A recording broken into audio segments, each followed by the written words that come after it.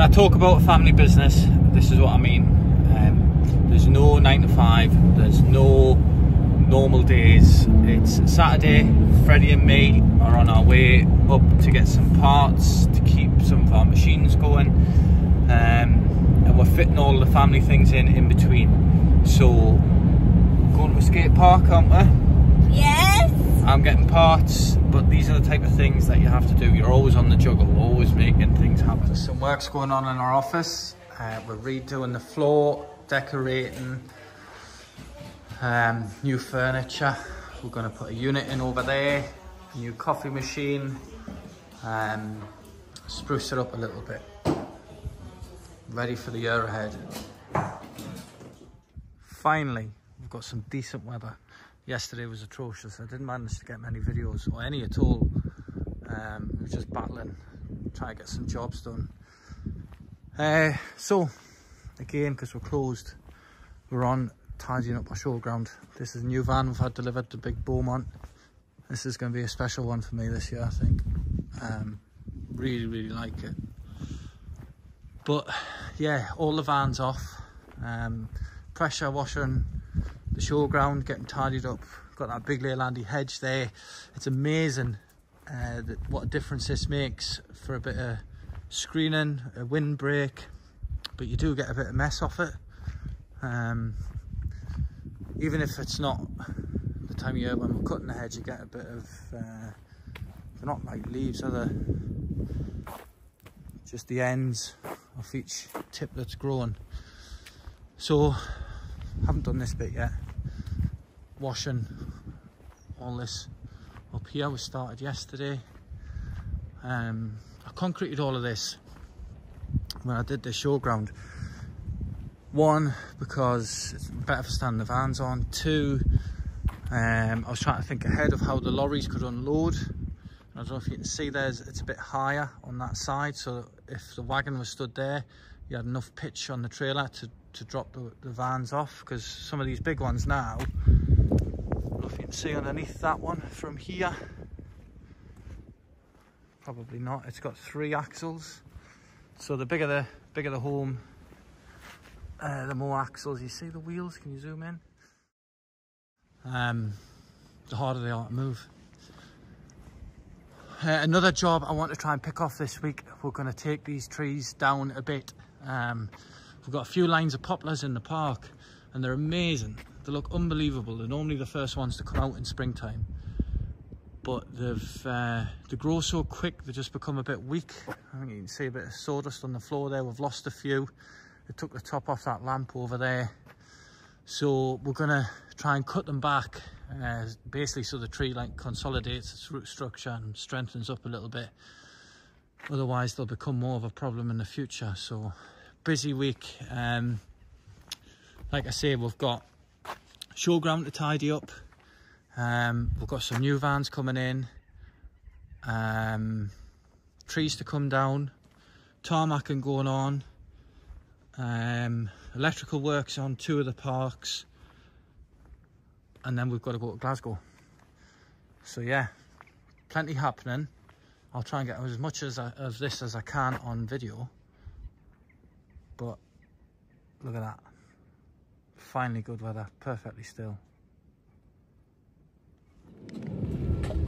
So this is our new little place, little touring park, Ancroft. It's a bit of a tip at the minute, but we've had a fair bit to do, just taking it back to basics.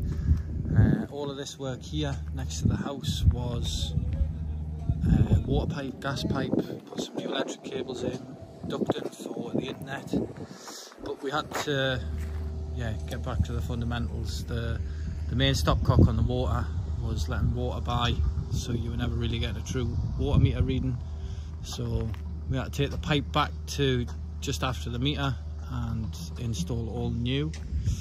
The house, I'm happy to say we've just got some planning permission for a little extension to pull this rear part down and redo it in a timber frame and extend it and fit out the inside.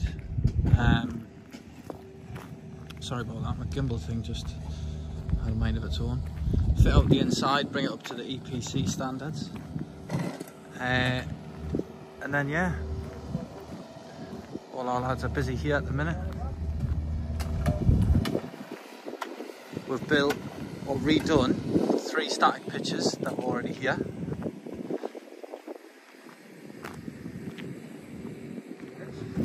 So they were just like hardcore bases. So redoing the electrics, putting concrete pads, decking areas, done a little sleeper wall there, consolidate soil behind it. I think that's a fighter jet coming over.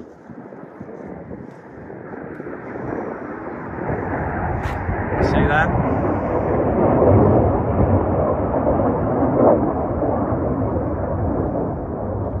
Best job in the world. So we've put in pipe gas. That's where the gas tanks are going to go. So it'll feed the 3 static bases in the house at the minute. So I've had all the works to do for that. I'm going to pressure wash the roof of this shed, tidy it all up, pressure wash all the concrete. Just give it a new lease of life.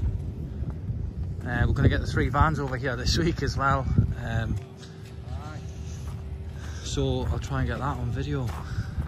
If it's not too windy, I wouldn't mind following them with the drone as they're coming over on the lorry.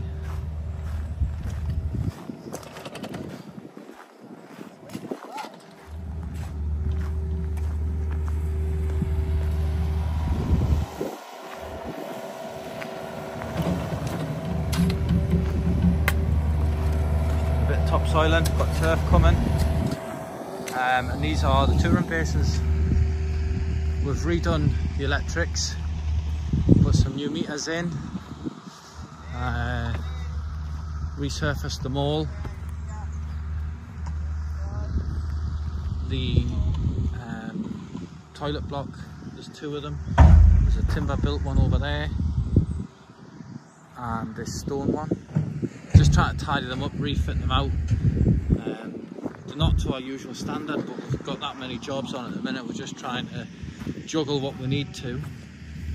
This was just like road clearance on the road, so we've stripped it all down, redressed it all. But like I say, we're closed, and the focus date for all the parks is the 9th of February. We'll have a month to get everything done. Just got to keep pushing. Anything that we don't get done, we can pick up on afterwards, but there'll not be big stuff at all.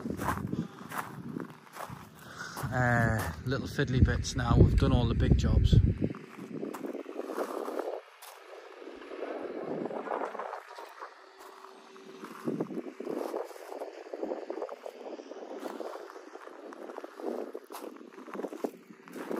Can't believe this weather.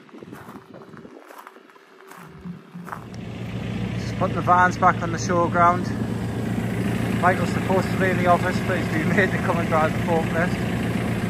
I think he feels very uncomfortable. We've got to get it done. Wednesday morning, look at that.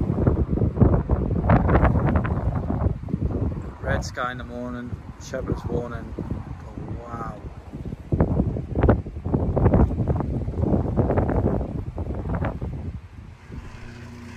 I've had to stand at the office to video this. It's such a windy day and you won't be able to hear a thing I'm saying. But there's 1 lad in a tree, 3 on the ground. We've got a winch going just to make sure everything's safe. This is when we need to get these jobs done, when the park's closed. Just the noise. Look at those trees blowing around in the wind.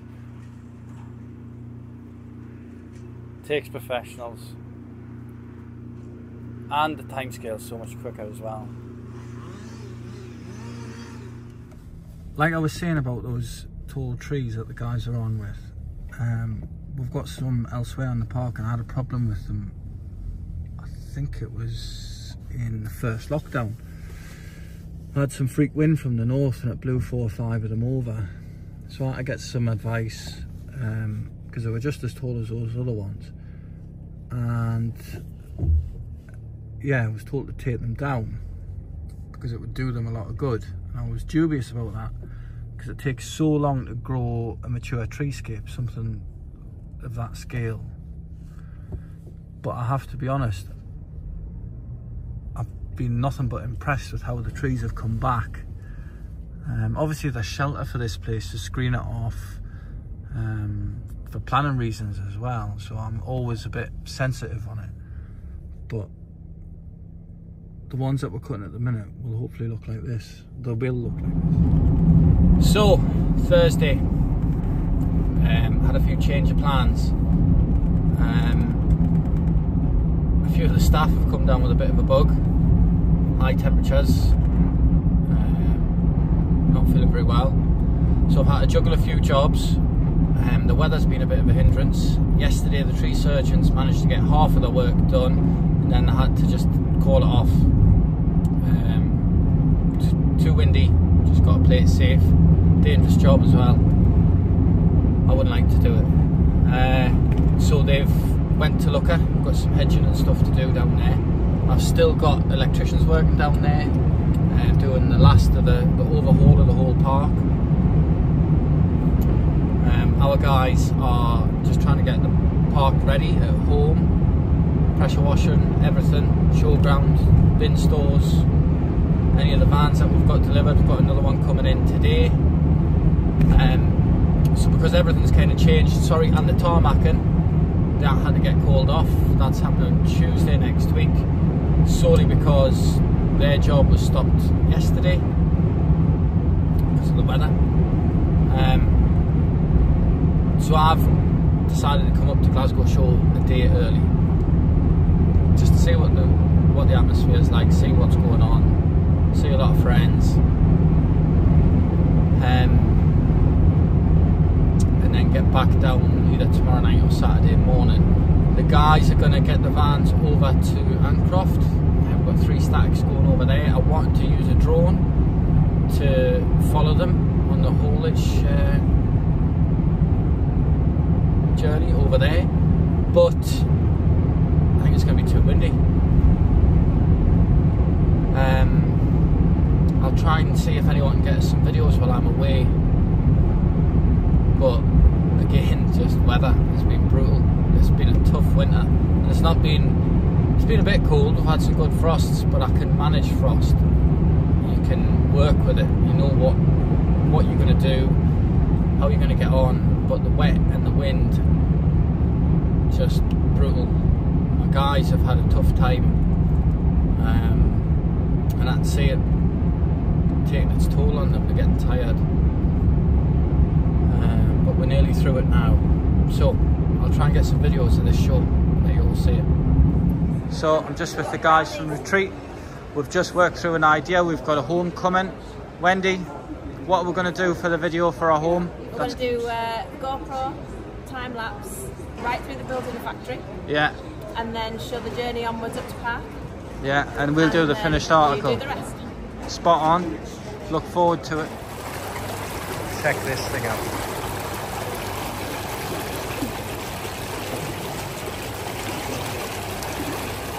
Don't think I could swim lengths in it, but the whole family in.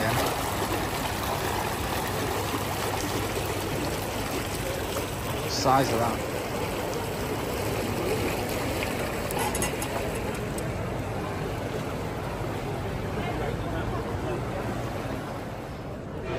How cool is this thing?